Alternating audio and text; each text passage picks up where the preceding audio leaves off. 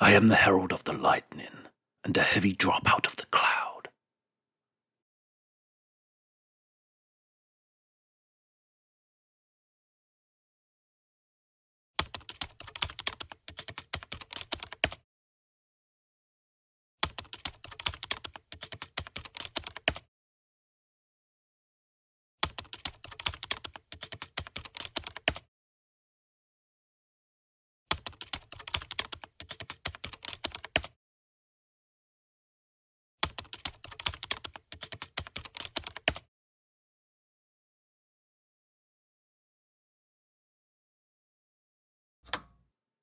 The question is a simple one. Did the humanists fabricate ancient Roman history during the Renaissance? But the answer, that's the tricky part. That's where the pitfalls and traps lie. That's where many, since the Renaissance, have muddied the waters. But that doesn't mean the answer is not a simple one too. And if you're someone like me, then perhaps one day it will really dawn on you and take your breath away, like the overwhelming heat of a morning summer sun rising towards its blood meridian.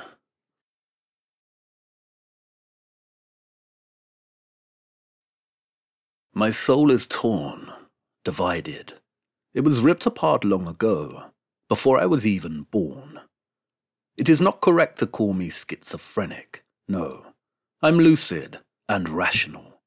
But it would be appropriate to say that I experience a psychological dis-easement. An itch in my mind, you could say.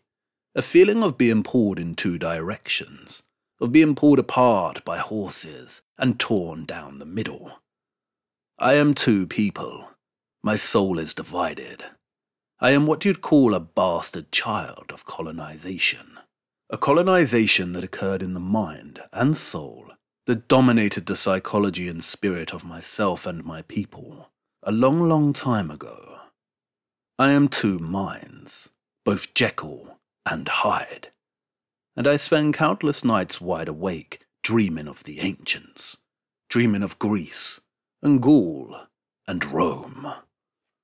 There are at least two sides to every story, at least two, and that old saying, history is written by the winner, although cliché, is very true. But what is it like to live out your days under the weight of a history written by the winner? What is it like to lose? In the beginning, before any rewriting occurs, you experience colonial oppression.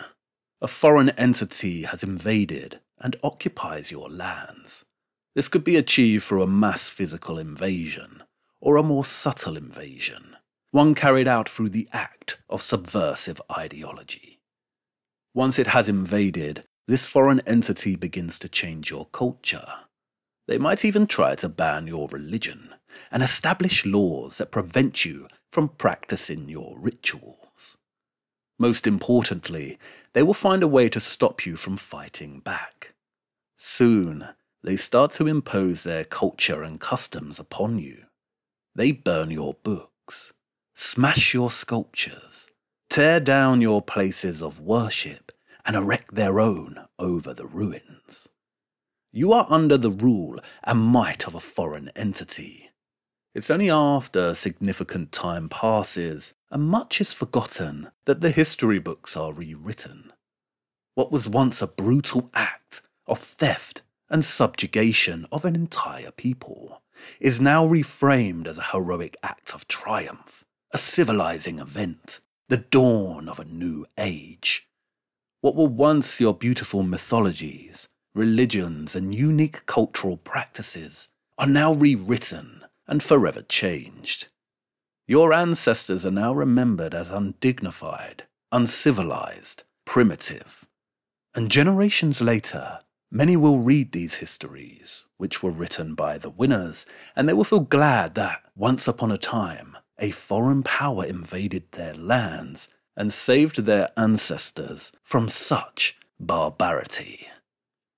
But among the students of history, there will be those a little more in tune with the ancestral energies of the distant past. For these energies never die. They are always present. interwoven into the very cosmic fabric of this world and the worlds outside of this one. History is not linear. It has no beginning or end, and the past and the future do not exist. There is only the now. And in the now of the distant past, your ancient ancestors, who you've never met and have no way of knowing, sing to you.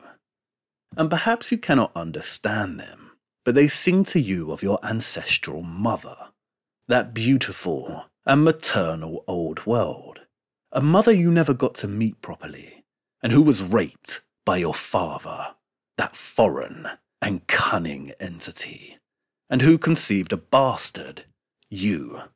And as a bastard, your loyalty is torn, divided. Who should you honour? Who should make up your identity? The father or the mother? For 2,000 years, Europe, that fire and beating heart at the centre of the world, has been under the subjugation of a colonial force, a foreign entity. For 2,000 years, this entity has continually and deliberately delayed and obstructed Europe's technological progress. It has done everything in its power to get in the way of Europe's manifest destiny, a destiny given and bestowed upon Europe by an elite subset of gods. It was this entity that was responsible for the erasure of much of Europe's history, and it did so in the most cunning ways imaginable. It is the destroyer of the past and the burden preventing the future. This entity is Christianity. Christianity was the vampire of the Imperium Romanum. Overnight it destroyed the vast achievement of the Romans. Can it be that this fact is not yet understood? To what end the Greeks? To what end the Romans? All the prerequisites to a learned culture, all the methods of science were already there. The tradition of culture, the unity of the sciences, the natural sciences, in alliance with mathematics and mechanics, were on the right road.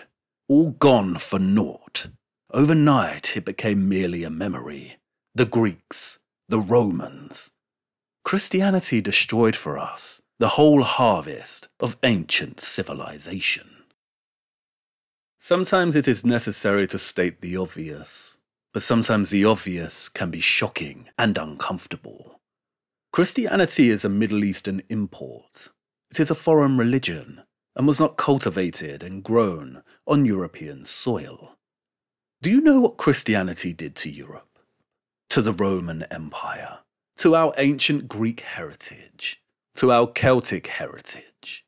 Christianity did not civilize Europe like some history books may want their readers to believe. The Greco-Roman and Celto-Germanic worlds had sophisticated social and moral systems already in place. The winner is a pestilent liar. No, stop. I mustn't get angry, although I do feel such a tremendous anger. Let me rephrase. The winner is a deceiver.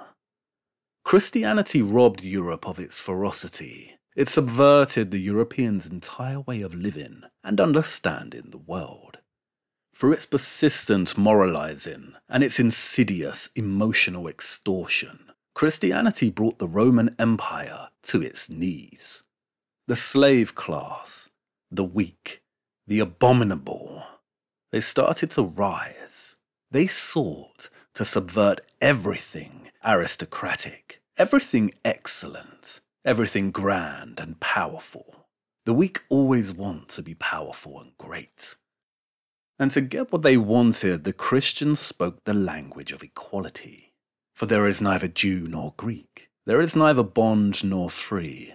There is neither male nor female. For ye are all one in Christ. Feeling the pressure of these uprisings, Rome became self-conscious of its power. Perhaps it began to feel ashamed and guilty, and instead of casting the slave class back down to their rightful place, back to where they belong, Rome eventually bent the knee and tried to appease them. It succumbed.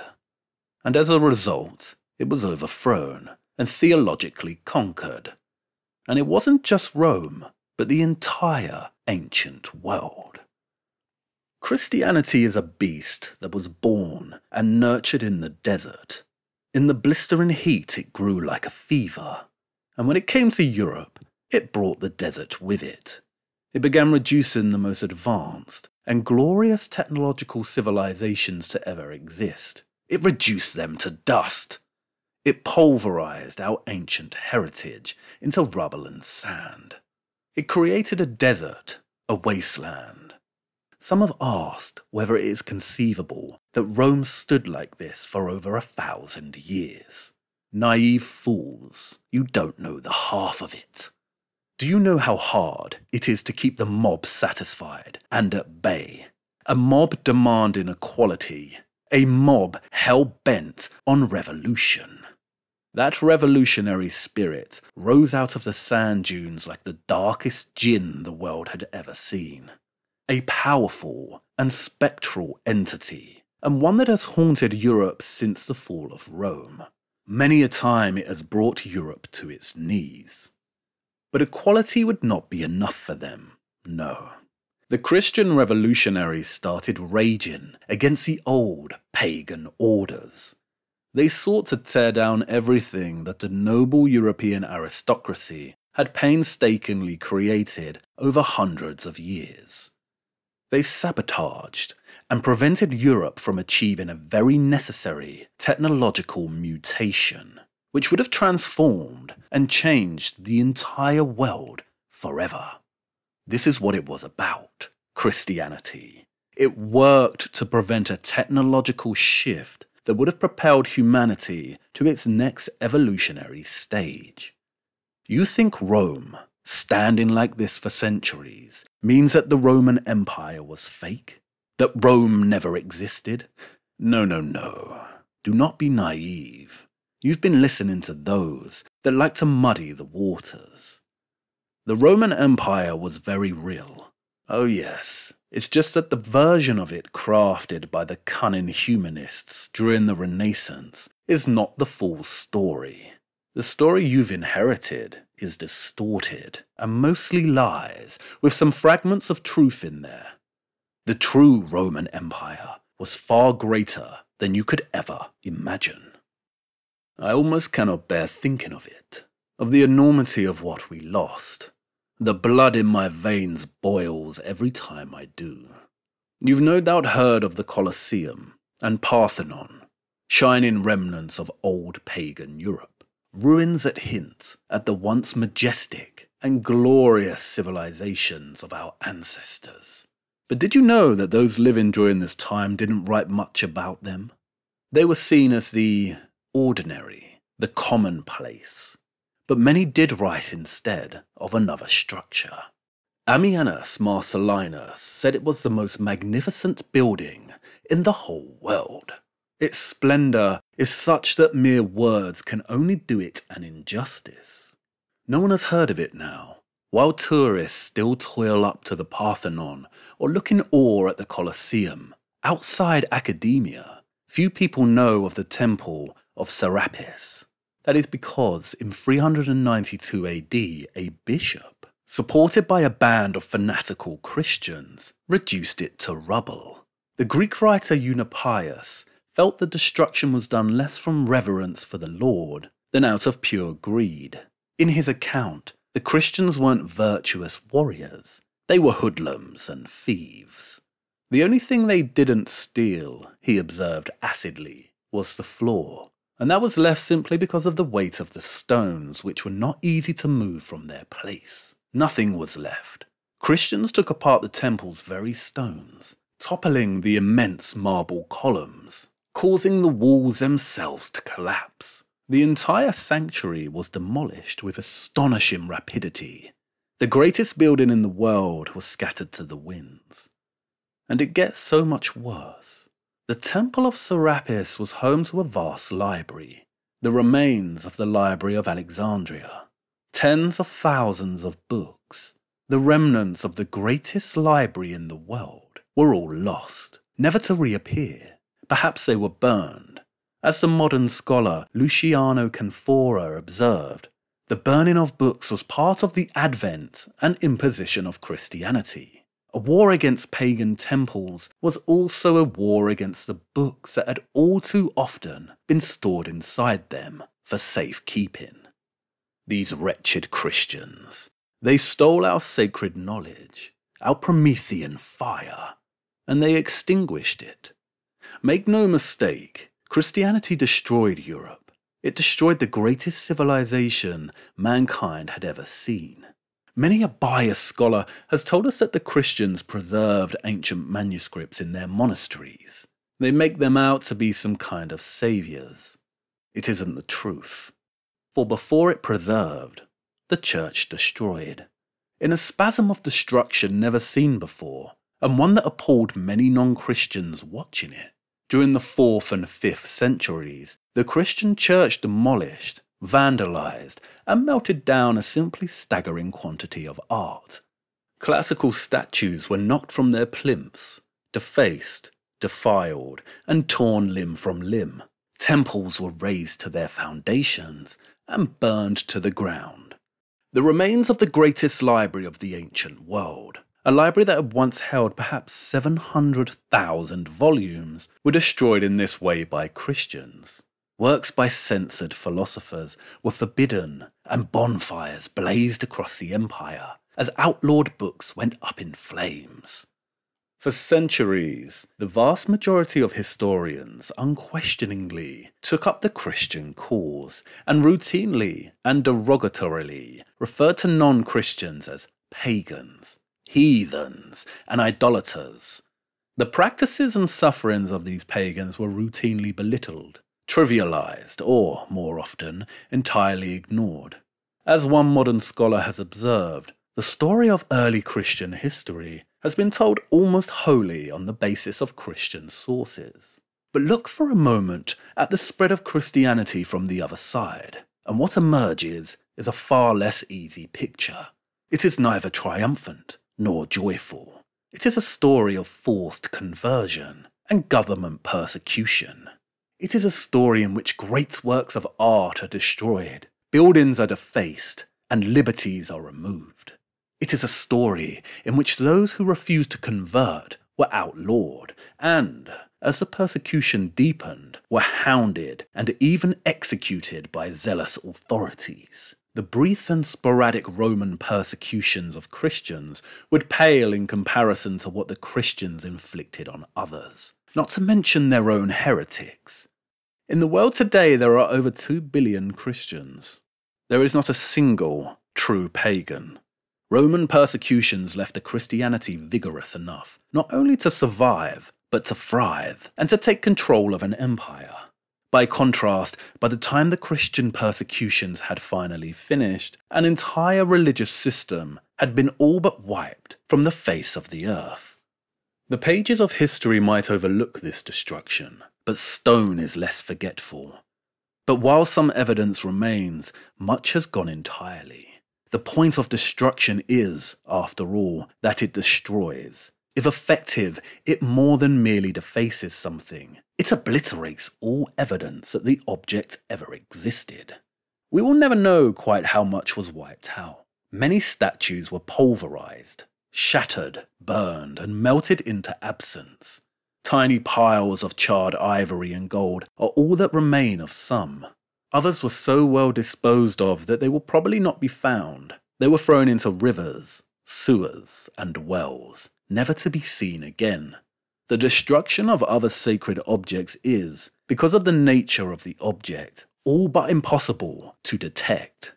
The sacred groves of the old gods, for example, those tranquil natural shrines like the one Pliny had so admired, were set about with axes and ancient trees hacked down. Pictures, books, ribbons even, could be seen as the work of the devil, and thus removed and destroyed. Certain sorts of musical instruments were censured and stopped. One gleefully observed that the Christian emperors now spit in the faces of dead idols, trample on the lawless rights of demons, and laugh at the old lies. An infamous early text instructed emperors to wash away this filth, and take away, yes, calmly take away, the adornments of the temples. Let the fire of the mint or the blaze of the smelters melt them down. Those carrying out the attacks sang as they smashed the ancient marble, and roared with laughter as they destroyed statues. In Alexandria, idolatrous images were taken from private houses and baths, then burned and mutilated in a jubilant public demonstration. It was not merely enough to take a statue down. The demon within it had to be humiliated, disgraced, tortured, dismembered, and thus neutralized. The father raped the mother, tore down her home, and left her to die among the ruins. And now the bastard children of that dire event live out their days forever tormented by the divided soul they carry within their chest. We long for our long-lost mother, a mother we didn't get to meet. The Christians were adamant that the old ancient world be destroyed. They would have it no other way.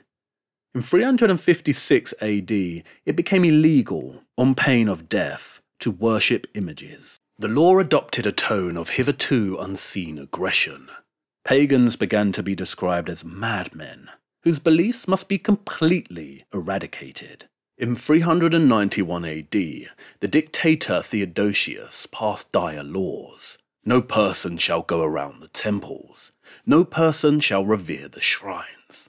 Nor could anyone with secret wickedness venerate his household gods, or burn lights to them, or put up wreaths to them, or burn incense to them. Then in 399 a new and more terrible law came. It was announced that if there should be any temples in the country districts, they should be torn down without disturbance or tumult. For when they are torn down and removed, the material basis for all superstition will be destroyed. It turns out that you didn't love thy neighbours as yourselves after all. The hypocrisy of it. In truth, there was only one Christian, and he died on the cross. You see, it was all a subversive trap from the beginning. The revolutionary entity was monomaniacal, and it wanted to destroy the old pagan world. And Christianity was the means it used to achieve this goal. You ask whether it is believable that Rome stood like this for centuries. Like I said, you don't know the half of it. The old pagan world and orders were far, far greater than you can even imagine. So much has been erased, lost, and rewritten. Let me tell you what those tricky Renaissance humanists were about, so you understand. You see, although most books of the old ancient world were destroyed and forever lost, there were some that survived, and some of the greedier Christians considered them the spoils of their victory, and they didn't destroy them like they were supposed to. They couldn't bear to let them go entirely. You find that with Christians. They can't help but dabble in a little paganism now and then. After a time, the books found their way into the monasteries, where they were kept secret. The humanists knew this, and they had a vision.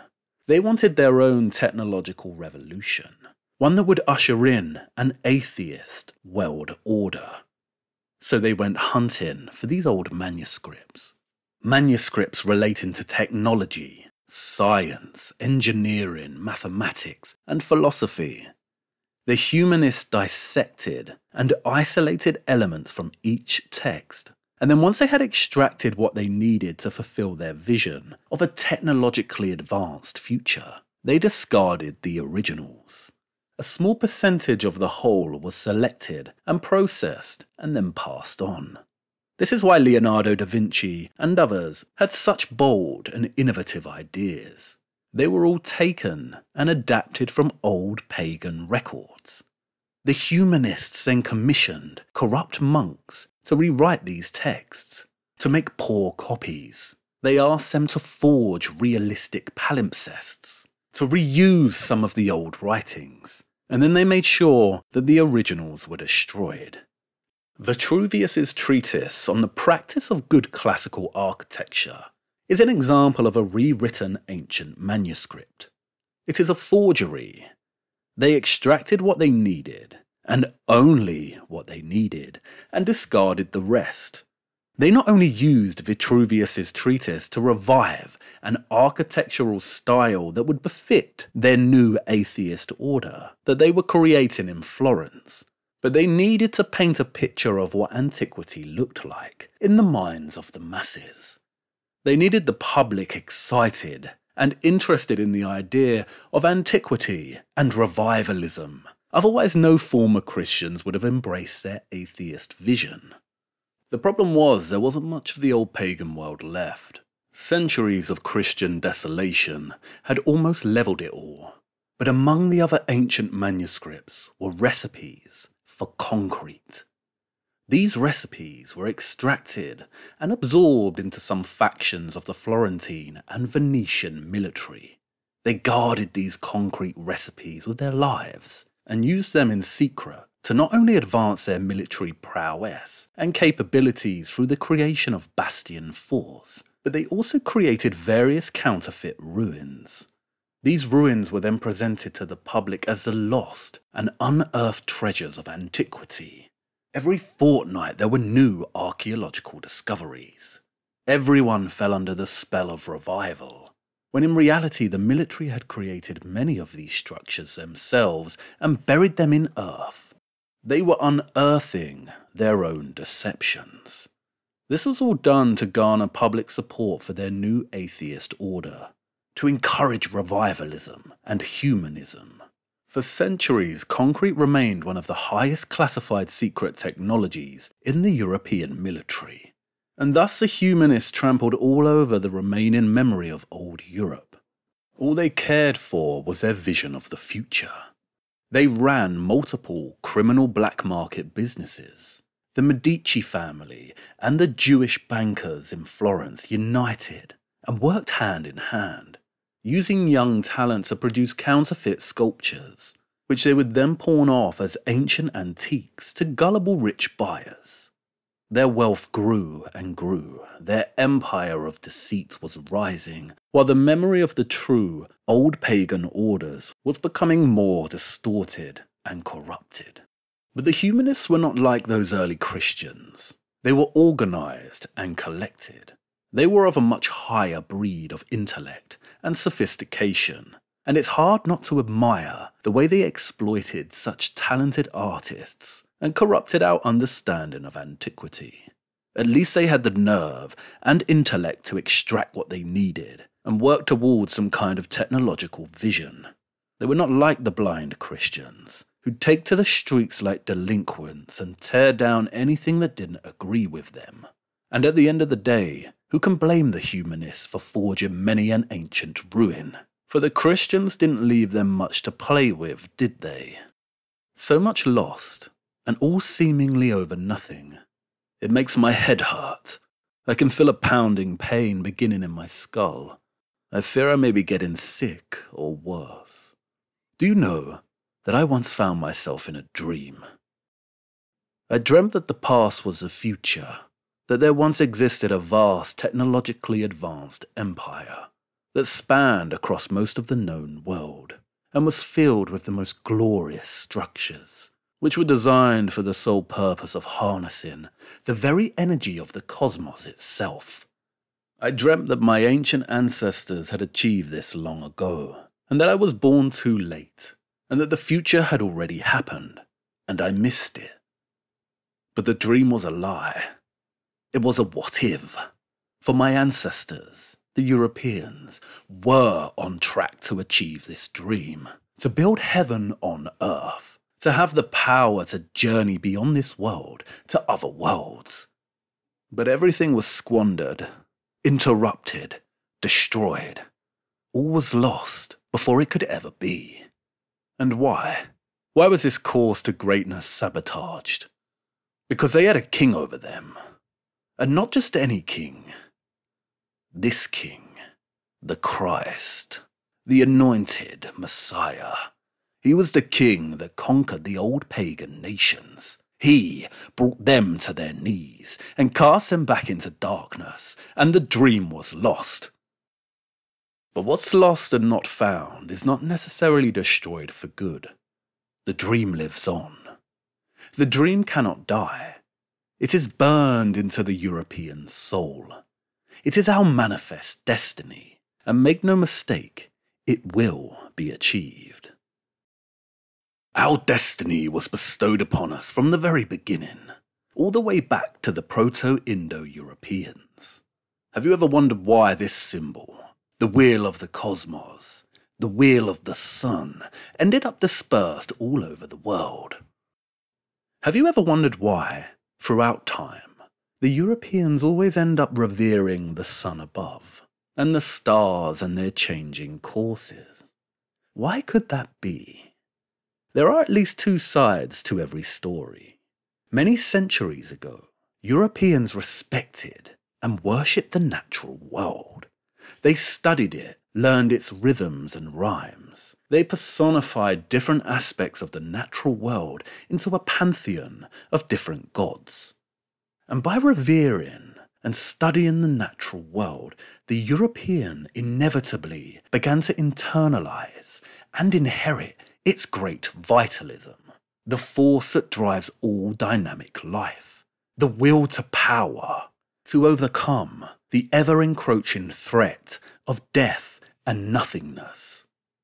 And the sun above our heads embodies the very essence of this vitality more than anything else in this world. It is pure energy and strength, and without it, everything dies. No matter how much time passes, no matter what happens, no matter where he ends up, the European instinctively begins to turn his attention once again to the light above. He cannot help but cipher the luminous cosmos into symbolism. He cannot help worshipping the sun. Why? Don't you know? Because he is a child of the sun. And to worship is to study. There once existed an ancient text, far older than most, perhaps even the oldest, a living codex that many had added to and amended over the centuries. The Sarwell. It contained the writings from the elect of each generation. It was a book that contained the riddles of the sun. It preserved our oral traditions, which spoke of the prophecies surrounding the children of the sun. The Sarwellites. It is lost and has never been recovered, no doubt destroyed by Christians who were not refined enough to understand its contents. Thousands and thousands of books are now lost because of them, as are so many of the ancient languages which came before Egyptian and Greek. The Sarwell contained information relating to the origins of the Indo-European and of their path in the future. What path? What destiny? That of the sun. Fusion. And not the pseudo-fusion you've become accustomed to, but true fusion. The wheel of the cosmos. It is written that the children of the sun will master true fusion, and wield in their hands the vast power of the luminaries above. Powerful plasma that will accelerate the evolution of mankind. That will finally allow man to leave this world, to break through the barriers of the beyond. It is written, and it will happen. And if it wasn't for Christianity, this would have been achieved centuries ago. All the prerequisites to a learned culture, all the methods of science were already there. The Christians almost destroyed everything. And in a strange, paradoxical turn of events, if it wasn't for the church that rose out of the ruins of the old pagan world, then we would have truly fallen for good. The history of the Catholic Church is a corrupted one. We are not given its entire real history. It was fraudulently edited during the Reformation by Jesuits. The true history of the Catholic Church is actually a dual history of two very distinct but inseparable churches. Like the twin faces of Janus, there were two faces of the Catholic Church. The first face is the one you know so well. This was the front, the image, the facade. It was created in response to the uprisings of those early barbaric Christians. It sought to control them, to quell their desire for revolt, to extinguish their will to power. And eventually it became rich and powerful itself. It developed its own monastic and military orders, such as the Cistercians and Knights Templar. But the second face, or what was known as the Pale Church of the White Stone, was the face behind the mask. It was a shadow church within the more public-facing Catholic Church. In the beginning, the Pale Church kept completely hidden. It infiltrated the early Christians under the guise of Christianity and slowly gained power until it took complete control of what we have come to know as the Catholic Church. This was around the year 500. The Pale Church had its own hierarchies, sub-organizations and guilds, all of which have been written out of history by the Jesuits. If the narrative of the Catholic Church sometimes feels contrived, if it seems that there are inconsistencies and glitches, it's because the Jesuits later had to write out all instances that could be traced to the Pale Church. And they did it with haste, visiting monasteries, burning documents, amending and rewriting, all within a very short time frame. They had to. They had no choice. But traces of the Pale Church's existence are everywhere, and you know it. You just don't know that you know it. Have you not noticed that many of the early cathedrals, like the Romanesque and early Gothic, feature a lot of pagan carvings and symbolism? Have you really considered what these structures are trying to tell you? When the old pagan orders were conquered by the Christians, all pagan practices went underground. They hid themselves. They formed various different secret schools, societies and guilds. And although there were different denominations, they remained a collective under an elected governing body, the Pale Church.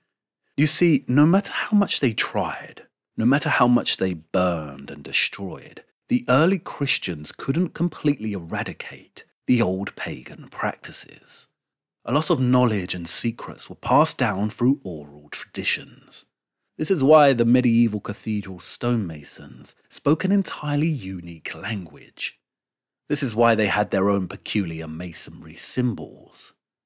It's called the language of the birds, or the green language. Green, like the forests. Falconelli called it argotique, and Falconelli was a child of the sun. And many of the alchemists were. Do you know what this language truly was? It's a secret code, carrying within itself cryptograms relating to the old pagan, technological, scientific, and mathematical knowledge. Since the year 500, the Catholic Church, the front organization, was actually run by the Pale Church. Why do you think Mary became so central in Catholicism? The mother. She is the high goddess, the beautiful and wonderful matriarch, the earth mother from our old pagan ways, who sits upon the springs of the earth. The early Christians burned all our books and destroyed our civilizations. They hacked our sacred groves and overthrew our monuments. Their doctrine created a division in our soul, and so the European embraced this and cloaked himself in duality. On the surface, the Catholic Church practiced Christianity to keep any further revolts at bay, but it did not allow its citizens to read or own a Bible. No, of course not. It sought to protect its people. It conducted its own services in a language many could not understand or read. It did not speak of Christ as a historic figure, but as a principle, a personification of the Logos and reason itself. This was the mask. But underneath, the papacy, the priests, the elites, and the master builders worked within their real orders and guilds as true children of the sun. Every aspect of the medieval cathedrals is encoded with secret knowledge from the old pagan orders. This is how they pass their knowledge down and how they progress towards their goal. With each passing generation, new children were selected based on their excellence and aptitude. They were taught how to read the language of the birds. They were selected to carry the torch. With each passing generation, there were new iterations of the cathedrals, each progressing and building upon the work of the former generation. The paintings inside, the carvings, the proportions, the music, the symbolism, every millimetre of these cathedrals was cryptogrammatic. Everything was a key that opened its own door and led its student further towards the secrets. The green language. This is how the Europeans continued their project, how they walked their path towards the sun, towards true fusion. And it must be emphasized. Wait, no. My head. That's for another time.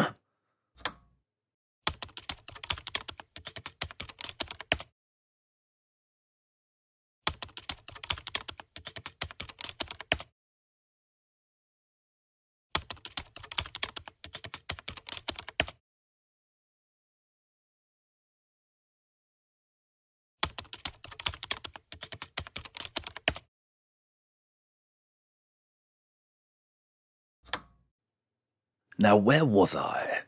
Ah, yes, the Pale Church. This is why the Protestant Reformation occurred. Let me explain. You see, as the humanists were scavenging through the final remains of antiquity to try and form their own atheist order, that revolutionary spirit that was born centuries ago in the sand dunes of the desert began to rise again. The entity, and this time it had a new cloak on, Protestantism. The enemies of the Catholic Church had their suspicions all along about the Pale Church. They could see the cathedrals for themselves. They knew they were up to something. They had plotted to overthrow and expose the Pale Church for centuries, and they tried many a time, and always failed.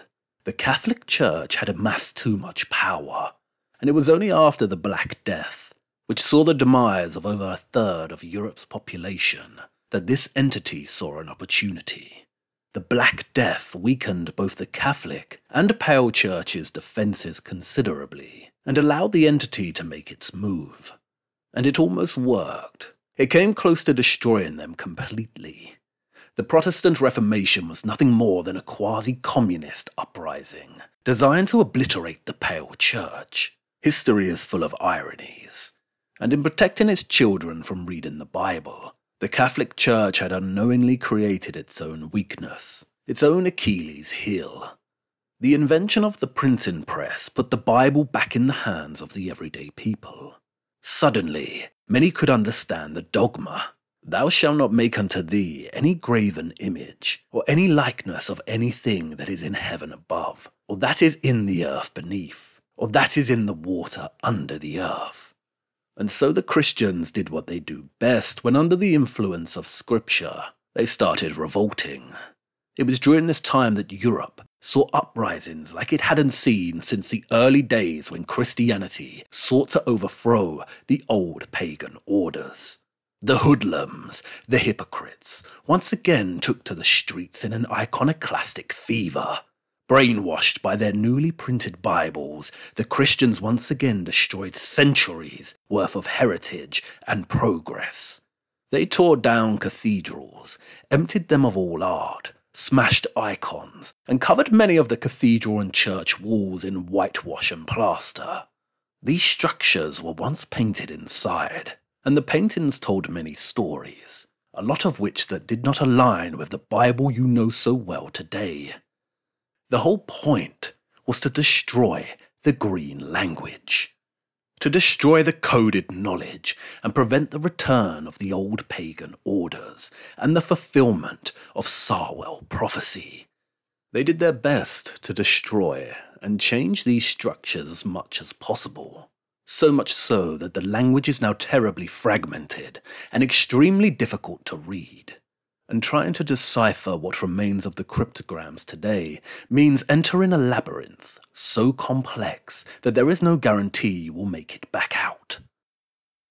It was because of the Reformation that the Society of Jesus, the Jesuit order, was created. The Pale Church knew that they were now completely vulnerable. The Protestant movement caught them off guard and nearly cost them everything. The time had come for them to shed their skin and retreat into the shadows. The original Jesuits were commissioned to ensure that any hint or suggestion or slightest piece of information pertaining to the Pale Church was written out of the historical narrative. They managed it by the skin of their teeth. The Great Schism between Catholic and Orthodox churches was a product of Jesuit rewriting. Both denominations mutually agreed to the separation during the Reformation. It happened much later than we're told, as another front to protect and preserve whatever secrets they knew. If you read early church history, you will notice that all of Christianity's critics have been silenced.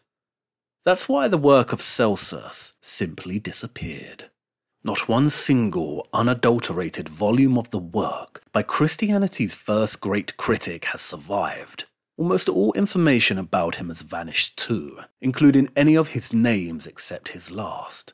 This was, again, the work of the Jesuits, for those early critics were children of the sun, and said too much about the old pagan orders that could be directly linked to the Pale Church. They have never stopped looking for the Pale Church. Don't sit there and tell me you cannot see it when looking at the cathedrals.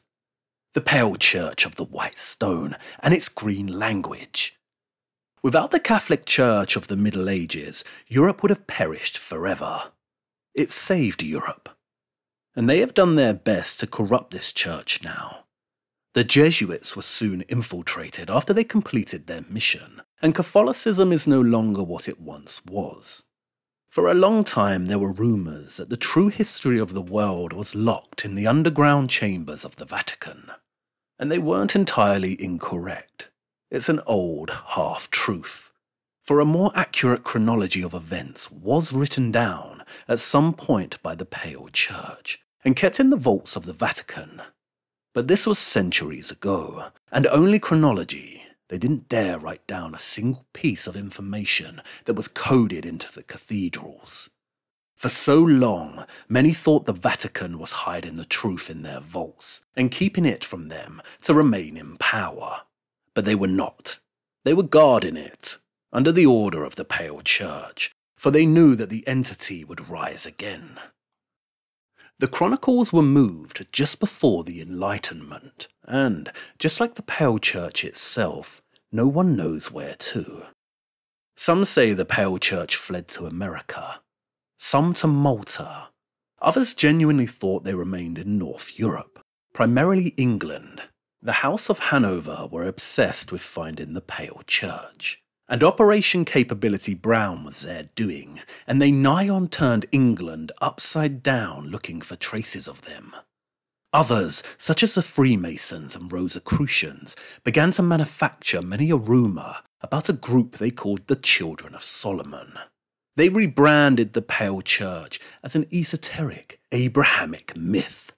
They adopted and appropriated many symbols relating to the Sarwell and the celestial light above. They did this to pollute the memory these symbols contained. They did it so the people would associate light worship with evil and esoteric nonsense. They did all of this to tarnish the Pale Church's legacy forever, to cast them as something satanic, and to use the idea of them as a scapegoat if they ever needed to. But I digress. If the invention of Christianity was the first major setback for Europe in achieving its manifest destiny, then the Reformation was the second major blow. All the knowledge that had been carefully written into the cathedrals, it was all there. They were the books of stone, the stone Sarwell, instruction manuals meticulously carved from rock, all carefully crafted to teach our future children, to teach them the secrets of the sun, the cosmos, about the waters beneath the earth and the telluric currents that pulse through the ground.